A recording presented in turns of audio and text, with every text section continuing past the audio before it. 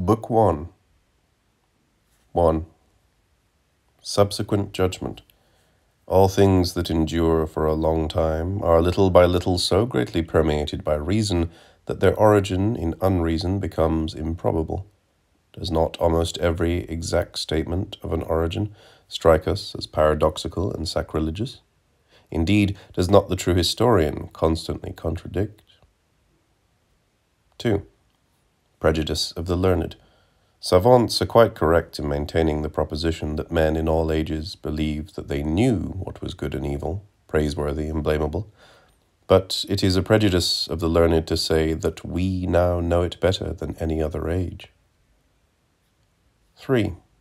A time for everything. When man assigned a sex to all things, he did not believe that he was merely playing, but he thought, on the contrary, that he had acquired a profound insight. It was only at a much later period, and then only partly, that he acknowledged the enormity of his error. In the same way, man has attributed a moral relationship to everything that exists, throwing the cloak of ethical significance over the world's shoulders. One day all that will be of just as much value, and no more, as the amount of belief existing today in the masculinity or femininity of the sun. Translator's note. This refers, of course, to the different genders of the nouns in other languages. In German, for example, the sun is feminine, and in French, masculine. 4. Against the fanciful disharmony of the spheres.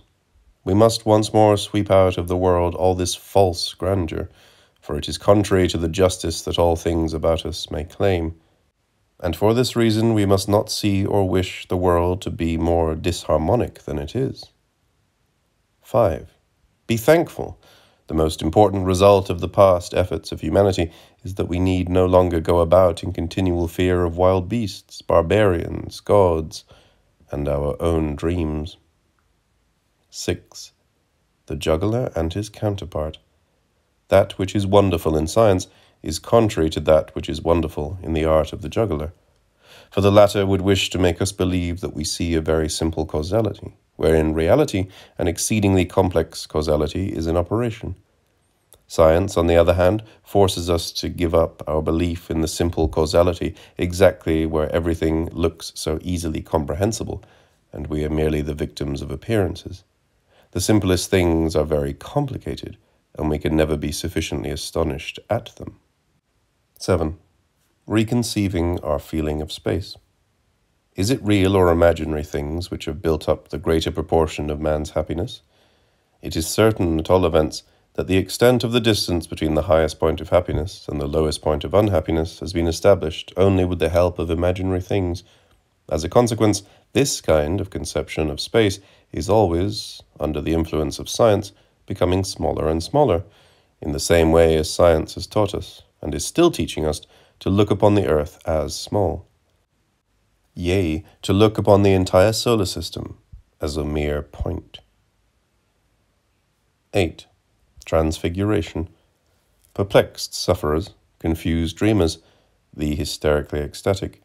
Here we have the three classes into which Raphael divided mankind.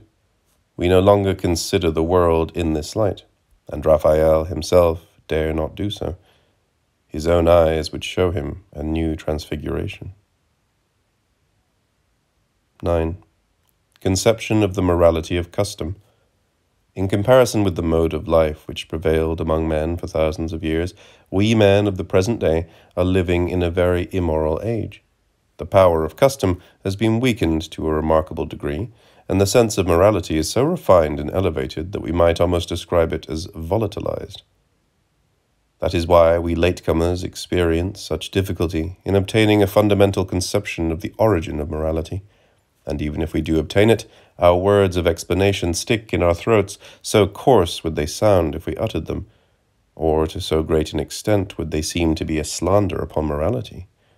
Thus, for example, the fundamental clause, morality is nothing else, and above all, nothing more than obedience to customs, of whatsoever nature they may be.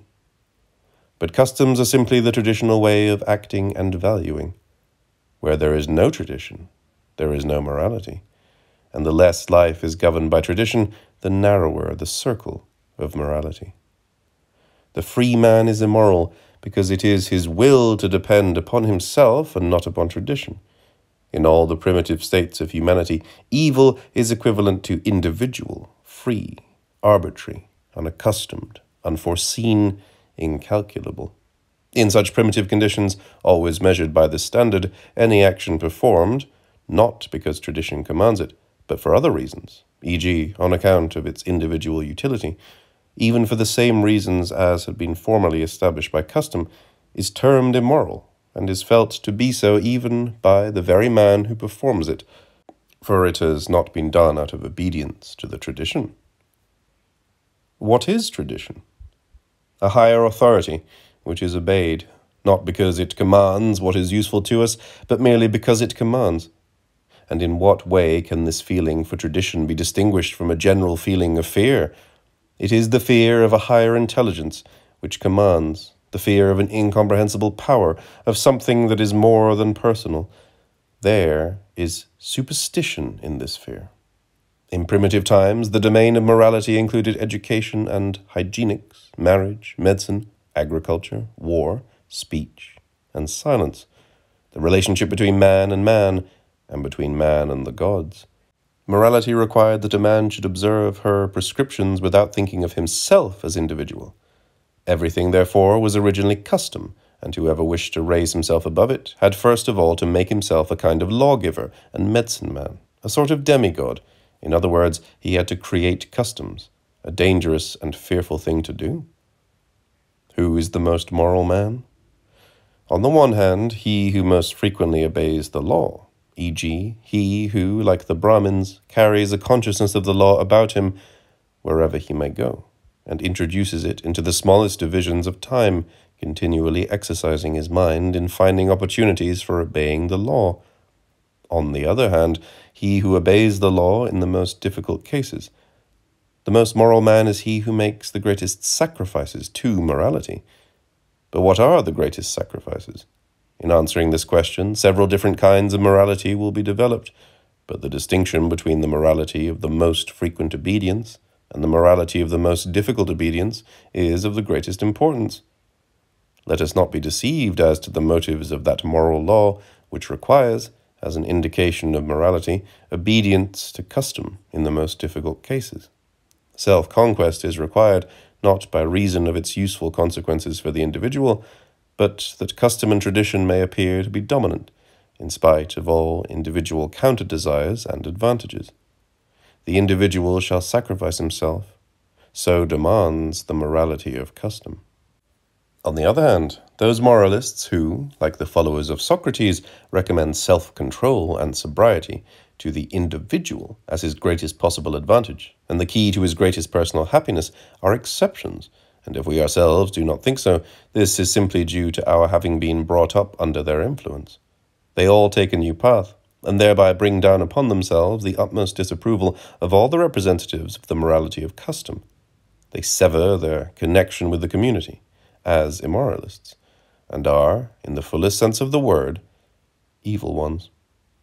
In the same way, every Christian who sought above all things his own salvation must have seemed evil to a virtuous Roman of the old school. Wherever a community exists, and consequently also a morality of custom, the feeling prevails that any punishment for the violation of a custom is inflicted, above all, on the community. This punishment is a supernatural punishment, the manifestations and limits of which are so difficult to understand and are investigated with such superstitious fear. The community can compel any one member of it to make good, either to an individual or to the community itself, any ill consequences which may have followed upon such a member's action. It can also call down a sort of vengeance upon the head of the individual by endeavoring to show that, as the result of his action, a storm of divine anger has burst over the community. But, above all, it regards the guilt of the individual more particularly as its own guilt, and bears the punishment of the isolated individual as its own punishment. Morals, they bewail in their innermost heart, morals have grown lax, if such deeds as these are possible. And every individual action, every individual mode of thinking, causes dread. It is impossible to determine how much the more select, rare, and original minds must have suffered in the course of time by being considered as evil and dangerous, yea, because they even looked upon themselves as such. Under the dominating influence of the morality of custom, originality of every kind came to acquire a bad conscience. And even now the sky of the best minds seems to be more overcast by this thought than it need be. 10. Countermotion between the sense of morality and the sense of causality. As the sense of causality increases, so does the extent of the domain of morality decrease. For every time one has been able to grasp the necessary effects and to conceive them as distant from all incidentals and chance possibilities, post hoc, one has, at the same time, destroyed an enormous number of imaginary causalities, which had hitherto been believed in as the basis of morals. The real world is much smaller than the world of our imagination, and each time, also, one casts away a certain amount of one's anxiousness and coercion, and some of our reverence for the authority of custom is lost. Morality in general undergoes a diminution. He who, on the other hand, wishes to increase it must know how to prevent results from becoming controllable. 11. Morals and medicines of the people. Everyone is continuously occupied in bringing more or less influence to bear upon the morals which prevail in a community. Most of the people bring forward example after example to show the alleged relationship between cause and effect, guilt and punishment, thus upholding it as well founded and adding to the belief in it. A few make new observations upon the actions and their consequences, drawing conclusions therefrom and laying down laws. A smaller number raise objections and allow belief in these things to become weakened. But they are all alike in the crude and unscientific manner in which they set about their work. If it is a question of objections to a law, or examples or observations of it, or of its proof, confirmation, expression, or refutation, we always find the material and method entirely valueless as the material and form of all popular medicine. Popular medicines and popular morals are closely related, and should not be considered and valued, as is still customary, in so different a way. Both are most dangerous and make-believe sciences. 12. Consequence as adjuvant cause. Formerly, the consequences of an action were considered not as the result of that action, but a voluntary adjuvant, i.e., on the part of God. Can a greater confusion be imagined? Entirely different practices and means have to be brought into use for actions and effects. 13. Towards the new education of mankind. Help us, all ye who are well disposed and willing to assist. Lend your aid in the endeavor to do away with that conception of punishment which has swept over the whole world. No weed more harmful than this. It is not only to the consequences of our actions that this conception has been applied, and how horrible and senseless it is to confuse cause and effect with cause and punishment, but worse has followed. The pure accidentality of events has been robbed of its innocence by this execrable manner of interpreting the conception of punishment. Yea, they have even pushed their folly to such extremes that they would have us look upon existence itself as a punishment, from which it would appear that the education of mankind had hitherto been confided to cranky jailers and hangmen. 14. The signification of madness in the history of morality. If, despite that formidable pressure of the morality of custom, under which all human communities lived, thousands of years before our own era, and during our own era up to the present day, we ourselves are dwelling in the small world of exceptions, and, as it were, in an evil zone. If, I say, in spite of all this, new and divergent ideas, valuations, and impulses have made their appearance time after time, this state of things has been brought about only with the assistance of a dreadful associate. It was insanity almost everywhere that paved the way for the new thought and cast off the spell of an old custom and superstition. Do ye understand why this had to be done through insanity? By something which is, in both voice and appearance, as horrifying and incalculable as the demoniac whims of wind and sea, and consequently calling for like dread and respect? By something bearing upon it the signs of entire lack of consciousness, as clearly as the convulsions and foam of the epileptic, which appear to typify the insane person as the mask and speaking trumpet of some divine being?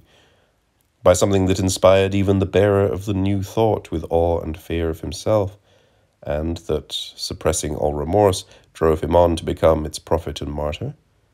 Well, in our own time, we continually hear the statement reiterated that genius is tinctured with madness instead of good sense.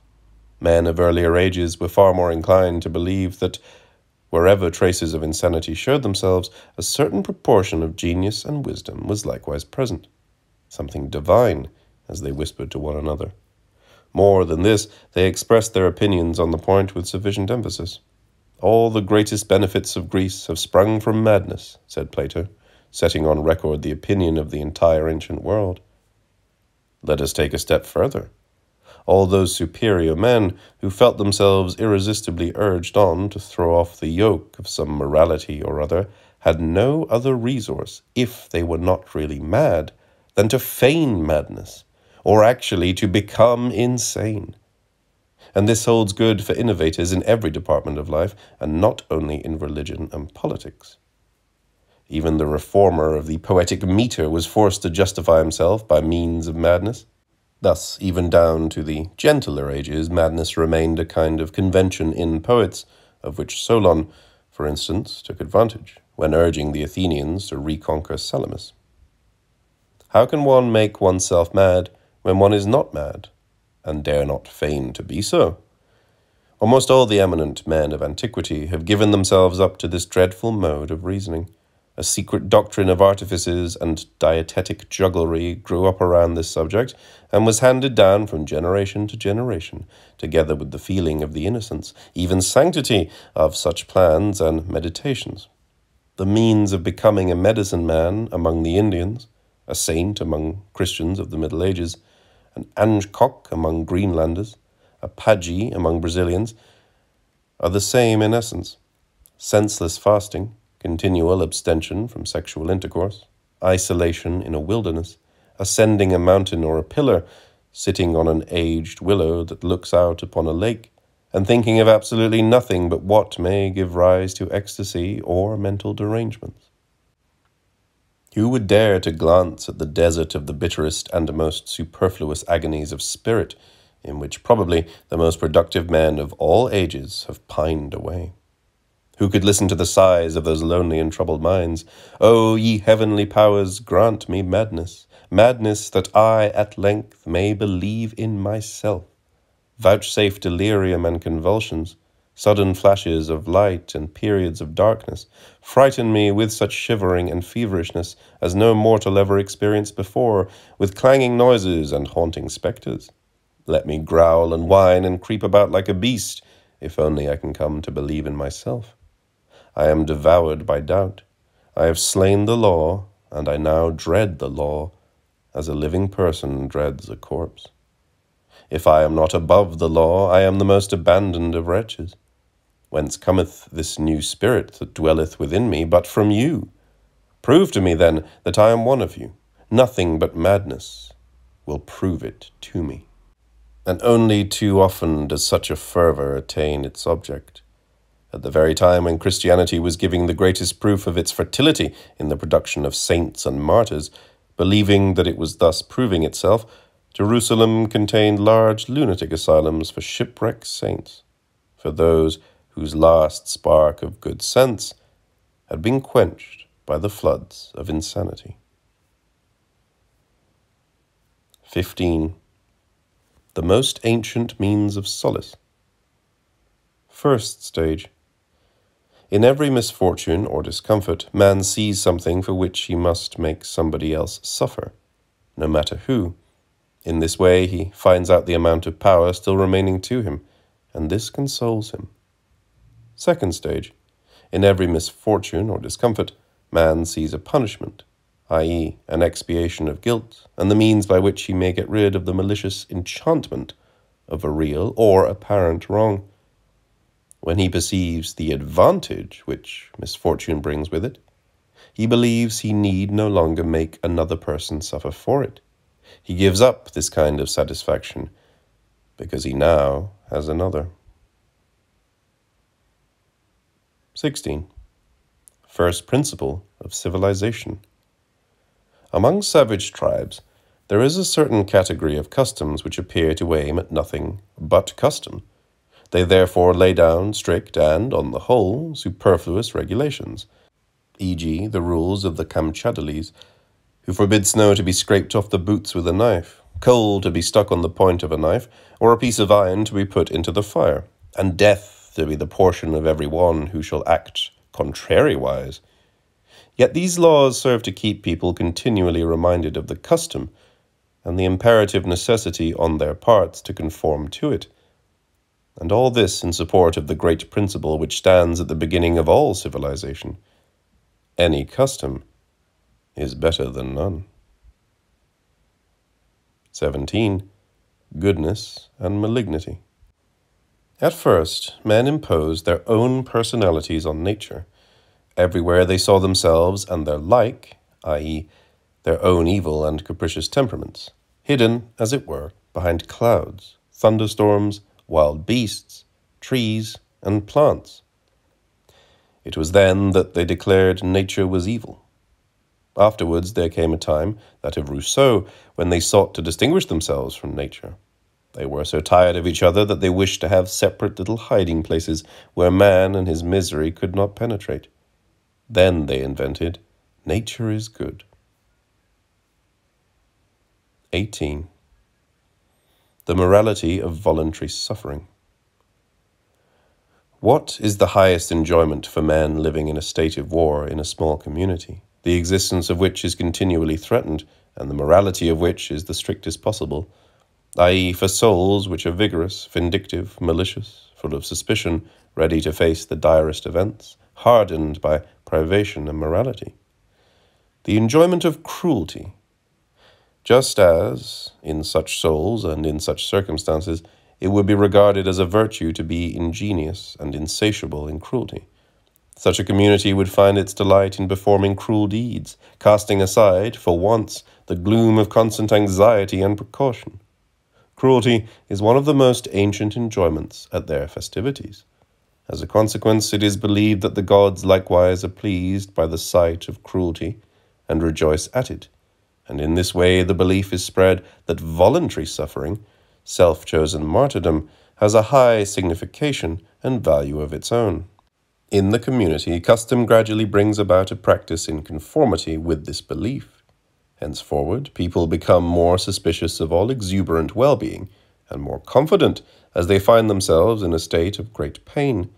They think that the gods may be unfavorable to them on account of happiness, and favorable on account of pain, not compassionate. For compassion is looked upon with contempt, and unworthy of a strong and awe-inspiring soul, but agreeable to them, because the sight of human suffering puts these gods into good humor and makes them feel powerful, and a cruel mind revels in the sensation of power. It was thus that the most moral man of the community was considered as such by virtue of his frequent suffering, privation, laborious existence, and cruel mortification. Not, to repeat it again and again, as a means of discipline or self-control, or a desire for individual happiness, but as a virtue which renders the evil gods well disposed towards the community, a virtue which continually wafts up to them the odor of an expiatory sacrifice. All those intellectual leaders of the nations who reached the point of being able to stir up the sluggish, though prolific mire of their customs, had to possess this factor of voluntary martyrdom as well as insanity in order to obtain belief, especially, and above all, as is always the case, belief in themselves. The more their minds followed new paths, and were consequently tormented by pricks of conscience, the more cruelly they battled against their own flesh, their own desires, and their own health. as if they were offering the gods a compensation in pleasure, lest these gods should wax wroth at the neglect of ancient customs and the setting up of new aims. Let no one be too hasty in thinking that we have now entirely freed ourselves from such a logic of feeling. Let the most heroic souls among us question themselves on this very point. The least step forward in the domain of free thought and individual life has been achieved in all ages to the accompaniment of physical and intellectual tortures. And not only the mere step forward, no, but every form of movement and change has rendered necessary innumerable martyrs throughout the entire course of thousands of years which sought their paths and laid down their foundation stones. Years, however, which we do not think of when we speak about world history, that ridiculously small division of mankind's existence. And even in this so-called world history, which in the main is merely a great deal of noise about the latest novelties, there is no more important theme than the old tragedy of the martyrs who tried to move the mire. Nothing has been more dearly bought than the minute portion of human reason and feeling of liberty upon which we now pride ourselves. But it is this very pride which makes it almost impossible for us today to be conscious of that enormous lapse of time preceding the period of world history when morality of custom held the field, and to consider this lapse of time as the real and decisive epoch that established the character of mankind. An epoch when suffering was considered as a virtue, cruelty as a virtue, hypocrisy as a virtue, revenge as a virtue, and the denial of the reason as a virtue, whereas, on the other hand, well-being was regarded as a danger, longing for knowledge as a danger, peace as a danger, compassion as a danger. An epoch when being pitied was looked upon as an insult, work as an insult, madness as a divine attribute, and every kind of change as immoral and pregnant with ruin. You imagine that all this has changed, and that humanity must likewise have changed its character. Oh, ye poor psychologists, learn to know yourselves better. 19. Morality and stupefaction. Custom represents the experiences of men of earlier times in regard to what they considered as useful and harmful. But the feeling of custom, morality, does not relate to these feelings as such, but to the age, the sanctity, and the unquestioned authority of the custom. Hence, this feeling hinders our acquiring new experiences and amending morals, i.e., morality is opposed to the formation of new and better morals. It stupefies. 20. Free doers and free thinkers. Compared with free thinkers, free doers are at a disadvantage, because it is evident that men suffer more from the consequences of actions than of thoughts. If we remember, however, that both seek their own satisfaction, and that free thinkers have already found their satisfaction in reflection upon and utterance of forbidden things, there is no difference in the motives. But in respect of the consequences, the issue will be decided against the free thinker, provided that it be not judged from the most superficial and vulgar external appearance, i.e., not as everyone would judge it. We must make up for a good deal of the calumny with which men have covered all those who have, by their actions, broken away from the authority of some custom. They are generally called criminals. Every one who has hitherto overthrown a law of established morality has always at first been considered as a wicked man. But when it was afterwards found impossible to re-establish the law, and people gradually became accustomed to the change, the epithet was changed by slow degrees. History deals almost exclusively with these wicked men, who later on came to be recognized as good men.